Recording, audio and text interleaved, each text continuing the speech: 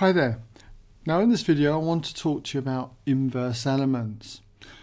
If there is a situation where, let's say we take an element A and under a binary operation star, if you combine it with this particular element, which we'll just say A to the minus 1 here for the time being, if you combine it with A and you do it the other way round, you get back E, the identity element for the operation star.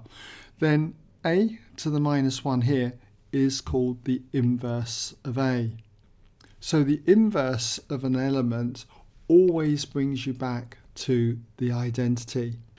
It's also important to realize that this notation, pronounced the inverse of A, isn't, as you might think, A to the power minus 1, 1 over A.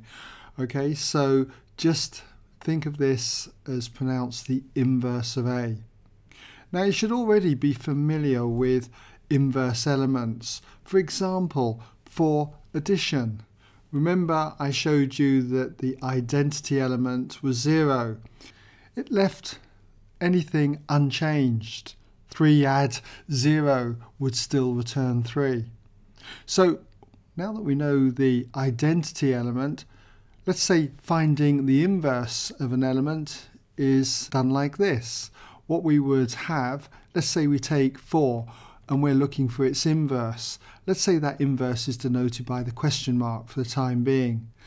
4 plus its inverse is going to equal its inverse plus 4, and it must come back to the identity element for addition, which we now know is 0. And so working out what the inverse of 4 is, it's got to be minus 4. 4 add minus 4 gives 0, minus 4 add 4 gives 0. So we can say then that the inverse of 4 under addition is minus 4.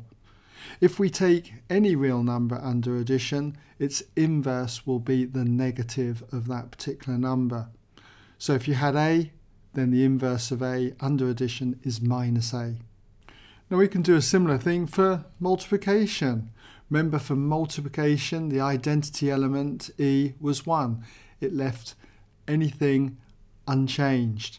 If we had 3 times 1, we'd still get 3.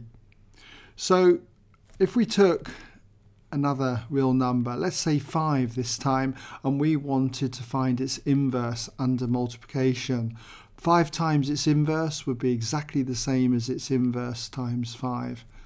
Okay, and that should come to the identity element for multiplication, which we've seen is 1. So what would be the inverse of 5? Well, the inverse of 5, if we rearrange the equation, would be 1/5.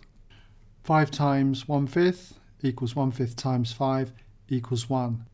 So the inverse of 5 then, under multiplication, is 1/5.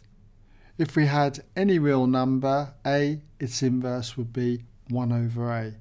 Except you couldn't have 0 because 1 divided by 0 is undefined. So 0 has no inverse.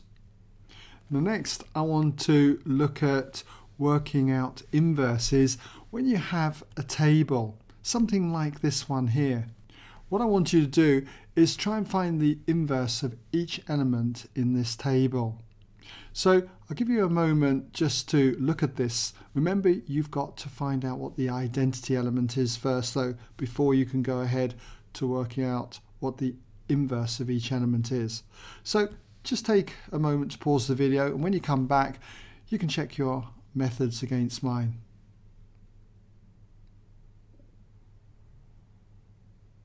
Okay, welcome back then if you had a go. So first of all then, we've got to find out what the identity element is.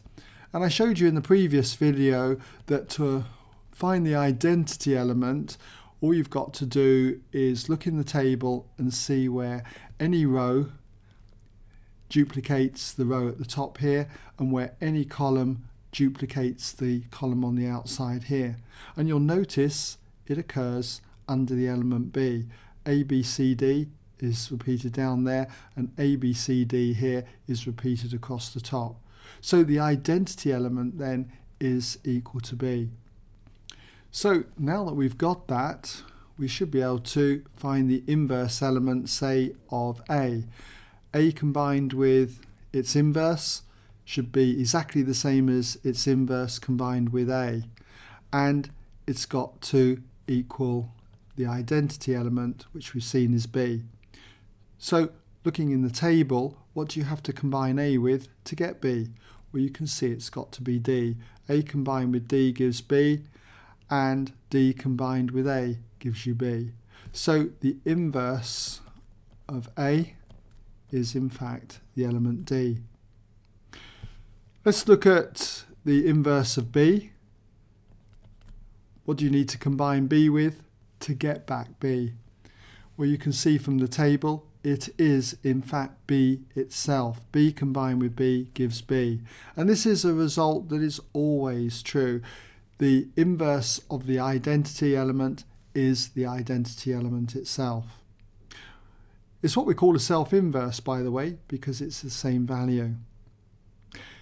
When we look at the inverse of C now from the table, C combined with something gives us the identity element B.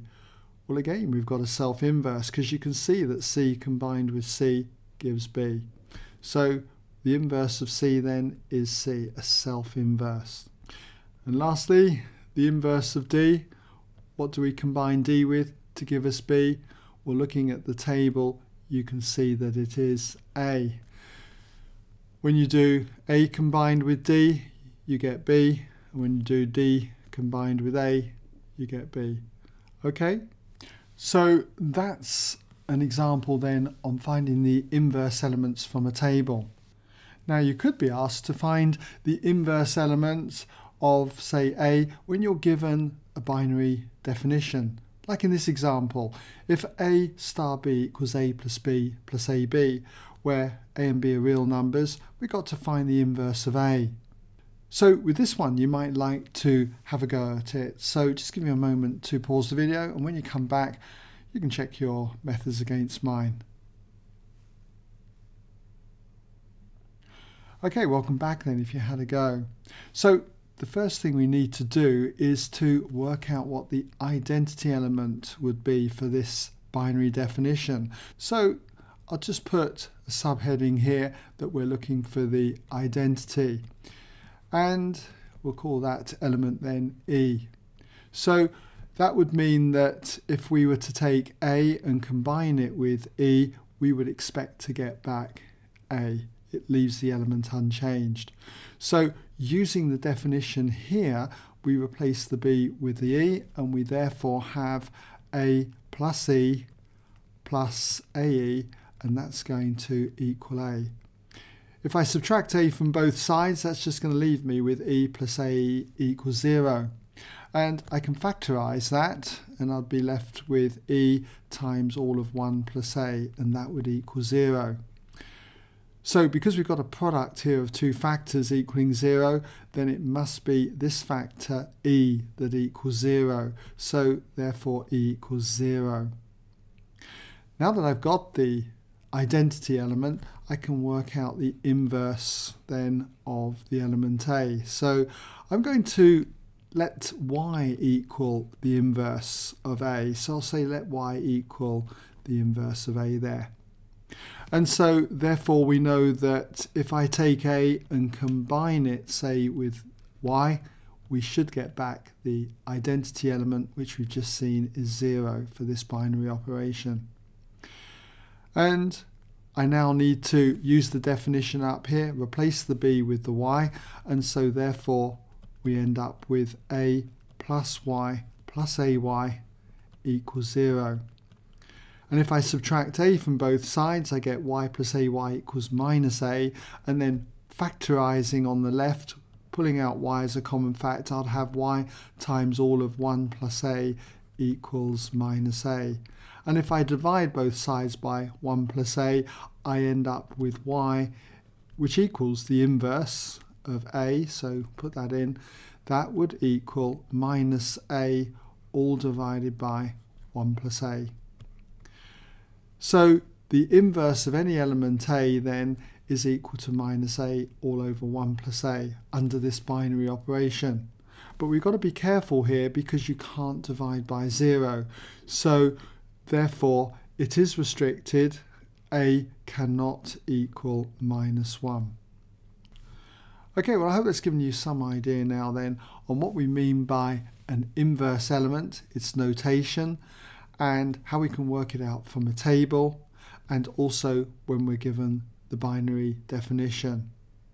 Don't forget, you always need to be aware of what the identity element is before you can work out the inverse elements. Okay?